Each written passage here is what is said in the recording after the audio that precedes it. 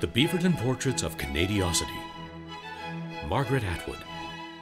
Known for her darkly satirical style and prodigious output, Margaret Atwood is one of Canada's most famous writers. But did you know that she spent the first several years of her life completely unable to read? Eventually, Atwood outgrew her illiteracy and attended Leaside High School in Toronto, where she was struck by lightning while holding a magic 8-ball, thus giving her the gift and curse of prophecy. Sadly, Atwood soon discovered that nobody would heed her dire warnings regarding climate change, women's rights, and something called monkey-geddon. So Atwood decided to use her Cassandra-itis to make some serious bank off our terrible destiny.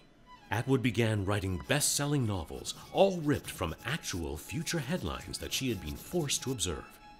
Works like The Year of the Flood, about future climate change events, The Handmaid's Tale, which details the rollback of women's rights by conservative governments, and of course, Monkey-Geddon 2, The Chimpanzee, which is about the Second Ape War.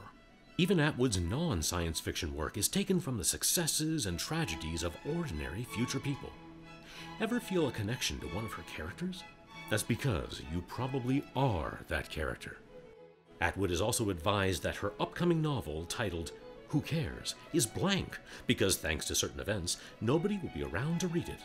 Besides the monkeys, which famously hate feminist literature anyway. Yes, Margaret Atwood is truly a great Canadian. Just don't ask her when you're going to die. She hates that.